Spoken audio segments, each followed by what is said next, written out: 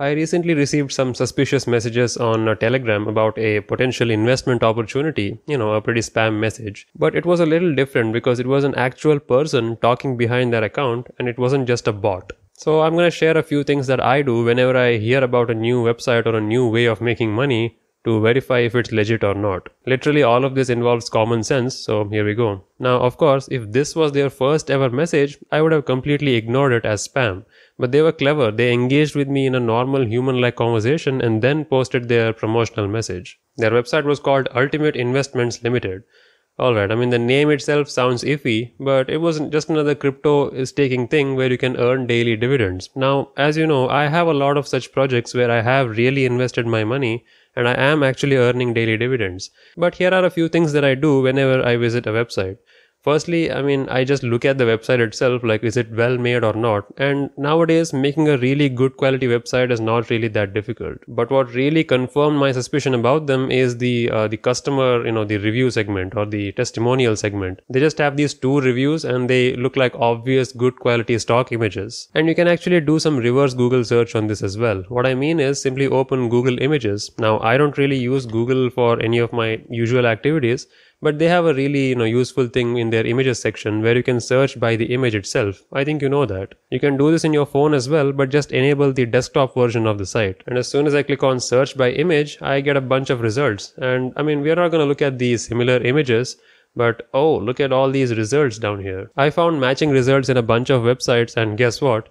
All of them look exactly the same. Look at this one, and this one, and this one, and this one, and this one as well. There are many more, but you get the idea. They're all copying the same template from one single website design and they're just changing the name, domain and the logo. You can actually do a whois search as well, like you can get the information about the domain registry. So you can simply go to who.is and you can just post the domain URL. So as you can see, Ultimate Investment Limited is registered under, well, they have privated their name, but we see a phone number here. That's useful because if you look at the whois pages for all the other websites, surprise, surprise, is the same phone number. And the city where the business is located is somewhere in Iceland. That's actually a real city, even though it looks like some random characters and alphabets together. Reykjavik.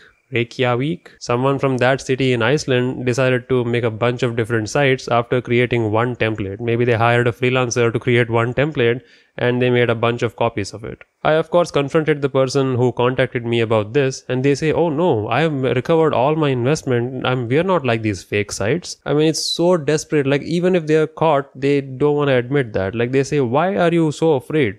People lose out on interesting opportunities because of fear. Yeah, sure. Fear also keeps us in check though. There's a reason why we are cautious about everything online. Like if it seems too good to be true, it might be too good to be true. Like unless we see genuine results from there, it's difficult to believe, right? And the dozens of copies that this website has, along with the fake customer testimonials, that doesn't look good. So if at all you get a message like this with a URL, first of all, don't directly click on that URL because it could be a phishing thing. Search that domain in whois. See what details come up and ask questions to that person regarding that information. See if they can answer with some level of logic that doesn't really involve playing to your emotions, like, don't worry, don't succumb to your emotions. Fortune favors the brave and everything. We know what happened to Crypto.com. Now, of course, I don't want to scare you off just by looking at the website because there are many legitimate projects whose website look really bad. And of course, it doesn't guarantee that every time you'll be safe, but these are the preliminary things that I do to ensure that I'm not falling for an obvious spam. Yeah, let me know if you have any thoughts. I hope this was helpful.